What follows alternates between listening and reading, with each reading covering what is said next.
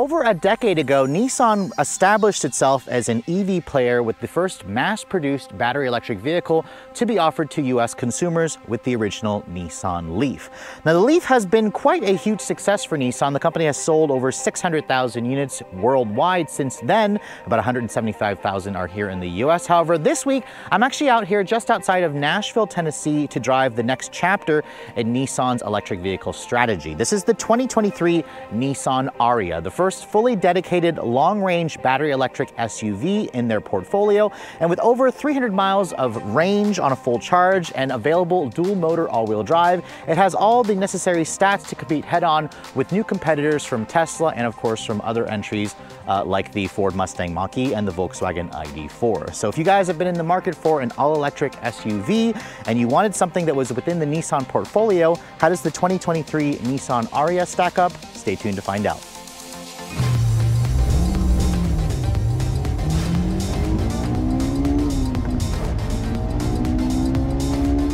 Now, before we start talking about the exterior styling of the new Ariya, I want to show you guys what's the million-dollar question with every EV. Does this car have a frunk? Sadly, as you can see, it does not. But since we're underneath here, let's go ahead and talk about the powertrain specs. Now you can see under the hood here, Nissan had to package a lot of the climate control functions underneath here along with the powertrain. As you can see, there's the motor for the front motor, along with the orange cable. It almost just looks like a conventional gas hybrid vehicle. They wanted to give us more space on the interior, which is why it doesn't have a frunk. But this model here is the single motor version. Nissan will offer a single motor front wheel drive or a dual motor all-wheel drive that they call E-Force. The E-Force versions will come in early 2023. So right now I can only drive the front wheel drive version. It basically has a front motor making 238 horsepower at the front wheels and 221 pound-feet of torque. You have your choice between two different battery sizes, a standard range battery pack delivering 63 miles of usable range, 66 total, or this extended range battery pack that delivers up to 87 miles of usable capacity, or I'm sorry, 87 kilowatts of usable capacity. 91 kilowatts is the actual total capacity. The extra large battery is about a $4,000 upcharge, and it gives you up to 304 miles of range if you guys go for the more efficient trim level. Now this model here, the Empower Plus, delivers around 289 miles of range. And it all goes out through a one-speed reduction gear transmission. Nissan says the front-wheel drive version should get to 60 in roughly 7.1 seconds. This model here is not rated to tow anything. However, the all-wheel drive version may fix that. We don't know for sure just yet.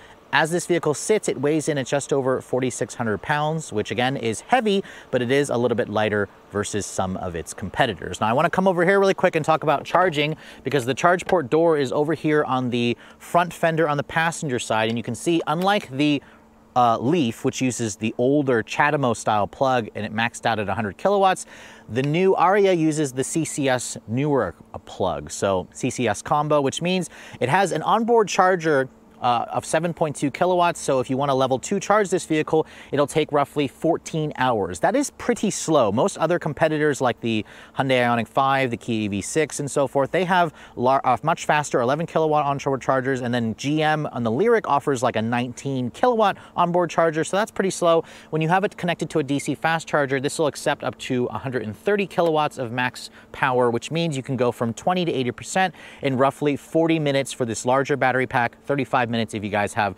the smaller standard range battery pack. So in terms of charging, the Ariya is slightly behind its competitors, but in terms of range, it's right up there with most of its rivals. But closing the hood, let's go ahead and talk about the styling of this model. Now you can see Nissan wanted to use a design philosophy that they call timeless Japanese futurism, whatever that means. But as you can see, it's a very distinctive looking design, very much in the Nissan family. Almost has styling cues from like cars like the Murano, for example. You have the signature corporate Nissan V-Motion grille at the front. In fact, the headlights of this vehicle are very slim, and I also love how the daytime running light and turn signal kind of goes down into the V-Motion grille. Love the full LED headlight in here as well.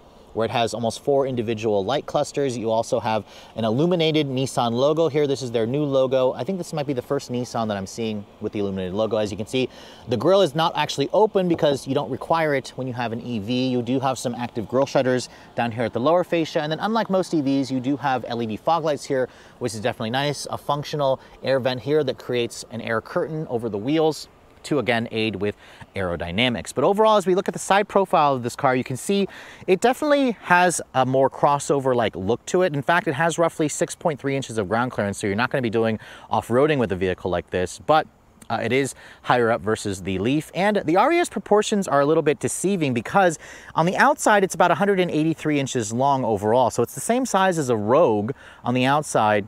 The wheelbase is 109 inches long, so it's a little bit longer than the Rogue, but shorter than cars like the Mustang Mach-E or the Hyundai Ioniq 5 or Kia EV6.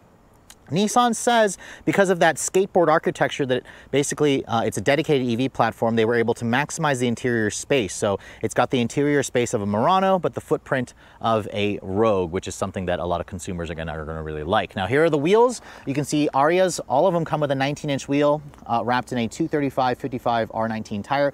You can get a 20-inch wheel when you go for the fully loaded Platinum Plus trim, but that's going to drop the range to around 240 miles, 265 for all-wheel drive versions, or 270. You can see there's an aero cover on the wheels. These are a really unattractive wheel in my eyes, but again, wheel designs and styling is all very subjective. You can see, like a lot of other crossovers, you have these black painted fender flares that some of you may or may not like.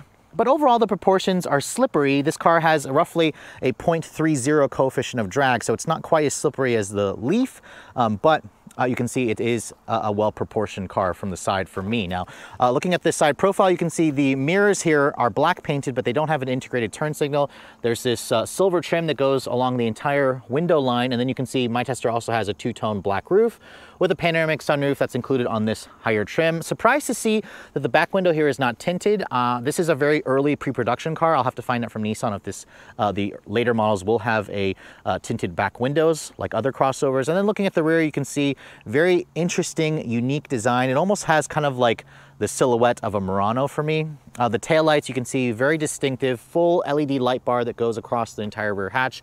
Nissan is spelled out at the back. I haven't seen that before. And then you can see there's an Ariya badge. With the Empower badge, you have LED turn signals, LED brake lights, LED reverse lights. Down here, you can see obviously no exhaust tips. The rear bumper has these nicely integrated parking sensors, and it has a black painted area down in the rear diffuser. Now, looking at the trunk, you can see this trunk capacity is pretty usable for the size of the vehicle. You get just under 23 cubic feet of space. If you fold down the second row seats, it expands it out to around 59 cubic feet of space, which is pretty good. And then, like so many other Nissan products, there is this kind of storage compartment here that they call divide and hide. You can see you can kind of adjust the way this is. You can also store things underneath this false floor. And then down here, underneath here, there is no spare tire. Instead, you just have a fix-a-flat kit. But it looks like there could be room to actually put a spare tire down there, so that's something to keep in mind. But I think a lot of people are going to like this kind of floor that is adjustable.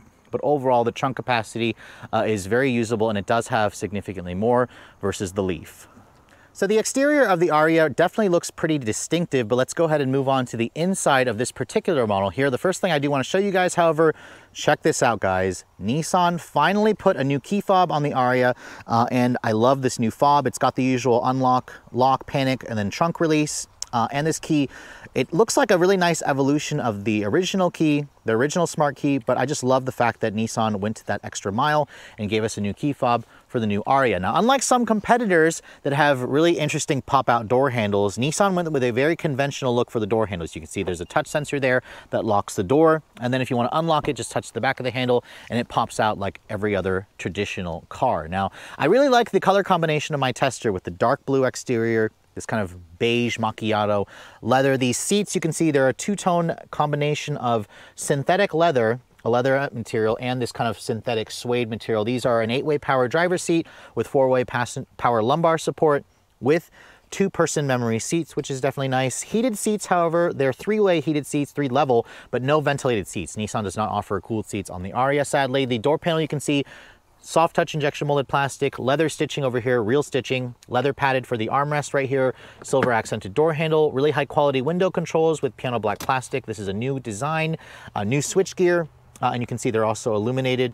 And down here you can see it's hard touch plastic. The Kamiki inspired design here for the speaker covers. This is also illuminated. They call it andon lighting. It all makes for a really interesting modern cabin. Nissan was going for like a lounge-like feel, and I think they certainly achieved that with the new Ariya. That's pretty nice. The windows, I also forgot to mention, are one touch up and down for all four, so that's really great. Now getting in, this has 6.3 inches of ground clearance, so it has a pretty easy step-in height. And then as I get in and shut the door has a really solid sounding thunk, so that's really nice as well. Now, you can see there's a power button right here where you'd expect it to be. Push that button, and you can see the car comes to life. It's got two 12-inch displays here, which look fantastic. It's their newest Nissan Connect head unit here. You've got a 12-inch display here and a 12-inch display here. These are two separate ones. There's two separate touch-sensitive buttons over here between the two displays. And you can see there are a convex and a concave display. So it looks really interesting when you look at it from above. But overall, it really gives you that sense that you're sitting in a very modern, futuristic car. I also love how the soft materials kind of carry over onto the dash, where you have genuine stitching over here, hard touch plastic over here, but this is nice and padded. You're never going to touch that area. Most Ariyas will have a heads-up display like this particular one here, which shows you your turn-by-turn GPS directions. You can see over here there's a digital camera rear view mirror, which is a really cool square design, which you can turn off if you guys don't want that. You can also adjust the settings of that, the brightness, the positioning, and whatnot. This Nissan Connect head unit, you can see, includes wireless Apple CarPlay. You can see my phone's already connected. It's very quick and snappy and easy to use. However, if you want to use Android Auto, you actually have to connect it to a wire. It's not wired Android Auto connection, but wireless Apple CarPlay. This is also the first Nissan to include over-the-air updates. So again, they're really flexing their tech muscles here. This is their all-electric dedicated EV, so it doesn't surprise me here. This system works fine. It's relatively quick and snappy and easy to use. There's the factory GPS. You can see sometimes it's a little bit slow. I'll have to wait until I spend a little bit more time with the system here. And if you want to access things like the heated seats, you have to go into the screen here, and you can also just touch that right there. You can do an automatic setting, or you can just touch that. You can see there's 3 different levels. So that's going to be a little bit annoying for those of you who would prefer hard buttons. The seat controls, as you can see, are over here in the actual screen. You can see it's a little bit slow at times. You can also adjust the climate here. And then another thing that's nice is there's a volume knob here, a seek and a track or a skip button right there, along with your hazard. I love the bronze material, the bronze coloring that you see going across the dashboard here, accenting the dash vents. And then this right here is a really interesting fake wood panel, although it looks and feels real. Nissan told me that this is a fake material. But you can see you have touch sensitive controls here, which are capacitive. So if I touch this, it gives you haptic feedback. It is a little finicky to use at times, but I imagine once you get used to it, it works fine. But it just looks really great. It also carries over here onto the center console, which you can see you can adjust your drive mode selector here. There's 3 different modes: Sport, Standard, and Eco. You have your automatic parallel parking function, which this vehicle also now has the ability to parallel park and perpendicular park itself and back up park into the vehicle for you, or into a space for you. E-Step is their one-pedal drive, or their regen braking, which this vehicle offers some form of a one-pedal drive, but not true one-pedal driving. And then this over here, you can see that's your wireless phone charging indicator. My phone is charging right there for the wireless charging pad. If I remove my phone, that actually will not illuminate anymore. So again, that's how you know that it's actually charging your phone. This open and close button here is pretty cool. If I push the open button, you can see that little panel pops down and it reveals pretty good storage, actually. You can put your phone here. It's also pretty sturdy feeling. This is nice deep. You can store things, you can hide things in there. And you can also kind of close this, and you can just leave it in certain positions. So if you don't want to if you want to have it partially open or partially closed, Nissan kind of gives you that option. The company says that the only way you're going to open this is by pushing this button. Don't try to open it manually, because you'll probably break it. And they said it's also pretty sturdy. You probably are going to need a crowbar to actually open that. Down there you can see more of that andon ambient lighting with the Kamiki design pattern there. This is, again, the reason why the car doesn't have a frunk, because they wanted to give us this open space down here to make the cabin feel a little bit more open and airy. There's a button right here that allows me to move this center console all the way back, which is pretty slick. I love how it's power actuated. When I move it all the way back, you can see there's 2 USB charging ports here, an A and a C. And you can see there's also a nice little area where you can put your smartphone. You can also wind up cords here. There's a 12-volt power outlet. And then you can see with this all the way back, I can still utilize this as a center console, but it's also pretty far back. So this is really cool how they kind of give you this adjustability. I also like the sturdy cup holder lid here that has kind of like that matching fake wood. The only thing I don't like about this center console is it's very shallow. Because of the way this is designed, how this moves forward and back, it just has enough for my phone, and then you can put a couple of small things here. But for those of you who wanted like a really deep center console storage area, the car is kind of lacking that. So you're going to be, you know, using the space down here slightly, and then this open space here I think could have been utilized a little bit better, because you can't really put a person over here, but they could have put some additional storage over here for some other items here, like perhaps like for a tablet, a smartphone, a purse, or something like that. Opening up the glove box, you can see this is relatively deep. It's also damped and it's lined with felt, which is pretty nice. And then overall, you can see here the upper portion of the roof area. You can see it's covered with a woven material. I like the ambient or LED lighting over here. And then unlike some other EVs, you can see this car does have a power retractable shade, so you can close this up if you guys don't want the sun beating down on you. And then Nissan also allows you the ability to actually open up the sunroof. So that's something you can't get on most EVs. You can also actually open it up even larger there. It only goes over the front seats, but for those of you who want a sunroof that actually opens in your electric vehicle, the Ariya is one of the few vehicles. I believe the Kia EV6 is the other vehicle that allows you to do that. So overall, the cabin has that open and airy feel, very comfortable NASA-inspired zero-gravity seats, lots of impressive tech, and a really nice heads-up display, really nice steering wheel. I'm liking this interior a lot. I think I actually might prefer this interior versus something like the Volkswagen ID4 or the Subaru Solterra and the Toyota BZ4X. Let's move on to the back seat of the 2023 Ariya. You can see because of that longer wheelbase, we do have a generous second row here. There is no third row available on this vehicle, but Nissan says there's around 37 inches of legroom. That's roughly 5 more inches versus what you're going to find in the Nissan Leaf, and this is on par with most of its competitors, although the number actually suggests that it's less than something like the Ford Mustang Mach-E, but I'd say that with that completely flat floor, you can see more of that beige leatherette material. This seat back actually does allow you to kind of recline it slightly, in addition to obviously folding it down as well, which is nice.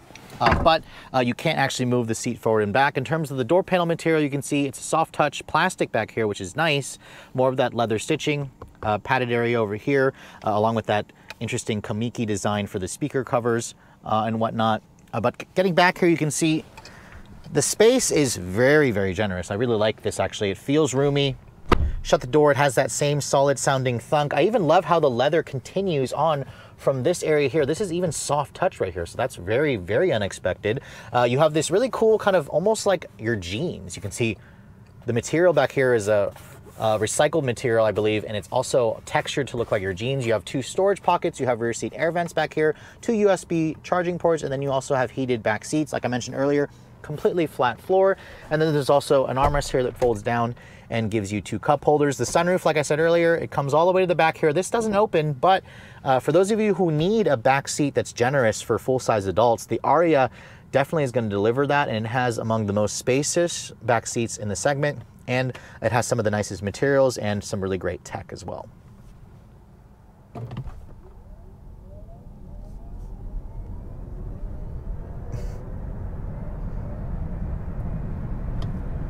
All right, so starting off the drive in the 2023 Nissan Ariya. Now, I am driving the front-wheel drive version, so it has a single motor on the front axle delivering around 238 horsepower. Nissan says you should get to 60 in roughly 7.2 seconds. I got 7.09 in that first run there. Keep in mind, this is a very, very early first drive. I have about a 92% state of charge on the battery pack. The all-wheel drive model, for those of you who want something a little bit quicker, should do that deed in about under 5 seconds, which is probably a little bit more, you know, for something that enthusiasts are going to be looking for. But just like every other EV out there, the power is instantaneous. Once you get the vehicle going, you put your foot down, it just kind of has that instant torque. I mean, 221 pound-feet of torque is a beautiful thing. And this vehicle, it feels sufficiently quick, I will say.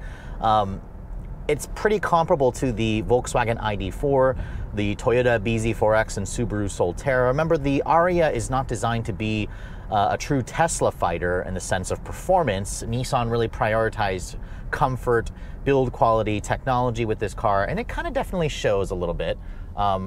Just want to see here what I can get this time.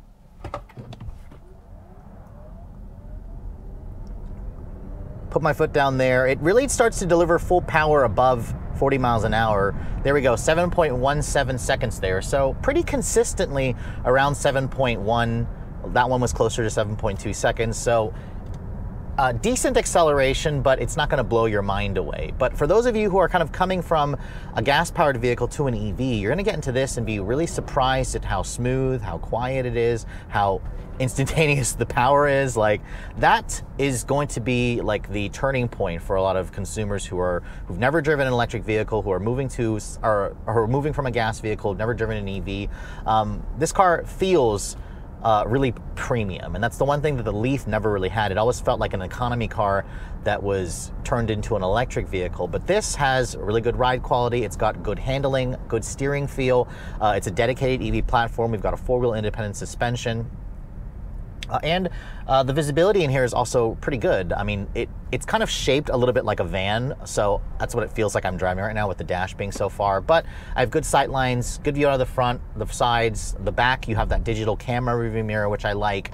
And the regen braking. This car has something they call E-step, and you also have a B mode in the transmission selector. It's a 1-speed reduction gear. And it doesn't deliver full one-pedal drive, but it's pretty darn close. It doesn't bring you to a full stop. So that's something to keep in mind, but it's nice that it's there, and it's nice that Nissan, is giving you that option. You can turn it off if you'd like, if you don't like, it's that kind of driving feel for those of you who aren't used to it.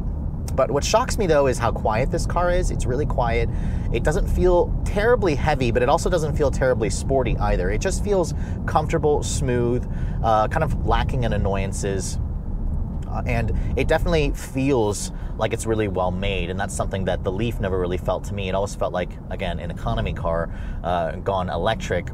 But let me get this vehicle out on the highway, because Nissan actually upgraded significantly their ProPilot Assist. It's now in their 2.0 system, which allows for true hands-free driving.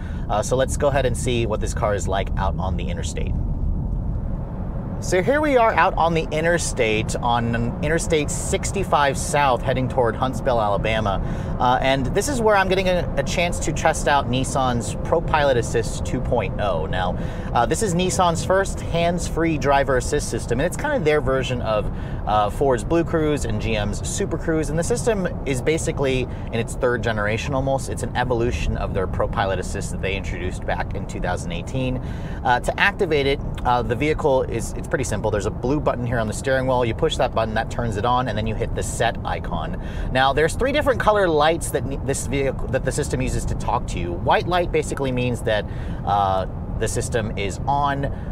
The green, when it turns green, means that the steering assist is active. So that's kind of the system with NaviLink that they introduced on the Rogue back in 2021.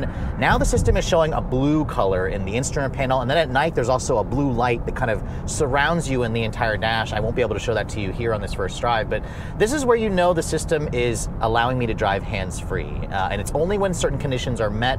Nissan says they use pre-map or interstates across the US, over 200,000 miles of roads. And then it also has a camera right here on the steering wheel, or on the base of the steering column, that watches my face, wants to make sure that I'm paying attention. This vehicle also has lane change assist functions. So right now I have the system on, it's set to 75 miles an hour. And as you can see, it keeps the vehicle centered in the lane. It's using the cameras around the vehicle, it's using the sensors around the vehicle, and it's using the pre-mapped data that it has. And you can see here we're going to follow around this curve. It actually does a pretty good job. This is my first time trying out Nissan's Pilot Assist 2.0, and I have to say right off the bat I'm noticing it works better than Ford's Blue Cruise system. Now, the one thing I hated about Blue Cruise is it always would shut itself off, and then it would just it would softly tell me to put my hands back on the wheel. This system, however, it's just staying blue. As you can see, I've been driving hands-free the entire time as I've been filming this little segment here.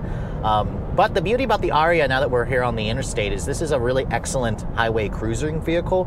Nissan claims it's one of the quietest cars, or it is the quietest car in its specific segment. And I have to say, at 75 miles an hour, it rides really well. It's very comfortable. The visibility is good. These zero gravity seats are really supportive and cushy as well. And it does a really good job of staying in the lane for me, which I really like. Now let's go ahead and signal here. Now, when I signal right to change lanes here, the system actually wants me to put my hands back on the wheel. when I want to initiate a lane change. You can see now it's green because it's not quite active yet. This is basically telling me it's hands on for now, even though it's showing green. It's when it turns blue that allows you to do hands off, and then you can hear it's beeping there because that big truck was kind of cutting it close into my lane, so I was kind of shoving myself over a little bit, hugging the lane marker. But when you do want to do active lane changes, some competitor vehicles like Super Cruise will automatically do the lane change without having to put your hands on the wheel. Nissan, however, requires you to put your hands back on the wheel. It's still changing lanes, but the system has a torque sensor and haptic sensor, and it wants you to put your hands back on the wheel when it's doing a lane change, just to let the system know that you're still alert, you're still paying attention. So overall, as a highway car, if you're looking to purchase the Ariya, really great highway car, and it's also a really comfortable car, and it's got really great driver assistance tech. So clearly it is a really nice driving vehicle out on the highway. Around town, it's really nice to drive. Honestly, I'm finding very little things to complain about this car, other than the fact that it charges a little bit slow and it's not as quick as I'd like it to be. But for those of you who have been waiting a long time for Nissan to do a full dedicated EV, the Ariya may have just been worth the wait, but I'm really excited to drive the all-wheel drive models later next year. Now, because Nissan was the first manufacturer here in America to really mass produce a battery electric vehicle, there are some pretty big shoes to fill, of course, with the Ariya. And we have had to face delays with this vehicle because of the supply chain issues. But now that the Ariya is finally here, after spending the day driving this vehicle, was it worth the wait? Now, I have to say, Nissan is playing catch up here because the Leaf is kind of a more economy car focused electric vehicle that's going to be far less expensive. This is a premium, fully dedicated EV that the company has needed for quite a few years now, and it competes head-on with cars like the Volkswagen ID.4, the Subaru Solterra, the Toyota BZ4X, the Ford Mustang Mach-E, the Tesla Model Y. There are a lot of competitors in this space, and the Ariya certainly has the right stats to kind of compete with those vehicles. It's, I think, well priced. I think it's a well-sized vehicle. The interior is really well put together. It also drives extremely well, and with up to 304 miles of range, it also has the capacity that it needs for many Americans, because remember, the longest range Leaf goes around 226 miles on a full charge, so it's something that Nissan does extremely well with the Ariya. Now, speaking of which, if you guys are looking to purchase this vehicle, they are heading to dealer showrooms in the fall. So basically any day now they should be showing at dealer lots. If you guys want all-wheel drive, you're going to have to wait until early 2023, and these vehicles will start at around $43,190 for the base version with the smaller battery pack, which gives you around 216 miles of range. If you guys want the Plus trim, which gives you the larger battery pack and up to 304 miles of range, it's about $4,000 extra. If you want all-wheel drive, it's about $4,000 extra. This model here is the Empower Plus, which means it has the longer range battery pack, but it is a single motor version. I will be driving the all-wheel drive versions sometime in early next year. The Empower Plus gives you a couple of niceties like the upgraded interior, upgraded sound system, the panoramic sunroof, the 360 camera. Those are all features that most of you probably want. This one here comes in at around $53,500 plus destination. So again, well priced, although keep in mind, if you guys want the all-wheel drive Platinum Plus, the most expensive trim, those can be a little over $60,000, which makes it more expensive than something like a Mustang Mach-E and a Volkswagen ID.4 or a Subaru Solterra or a Toyota BZ4X. And also keep in mind that the Ariya is, unlike the Leaf, not built in Tennessee. This is actually built in Japan at one of their manufacturing facilities, so it sadly will not qualify for the $7,500 federal tax credit come time in January. So that's something to keep in mind. Nissan is looking into moving production of this vehicle sometime in the future, but of course that's going to depend on certain conditions. They have not confirmed that, but they have said that they are looking into it. But for now, these vehicles are only going to be built in Japan. But with all that said, hope you guys have enjoyed my full overview on the 2023 Nissan Ariya. If you're also looking to see the latest cars I'm testing, be sure to follow me on Instagram at redline_reviews, like us on Facebook, and as always, guys, please keep subscribing to the Redline Reviews YouTube channel for all the latest reviews. Thank you so much for watching. I'll catch you all in the next video.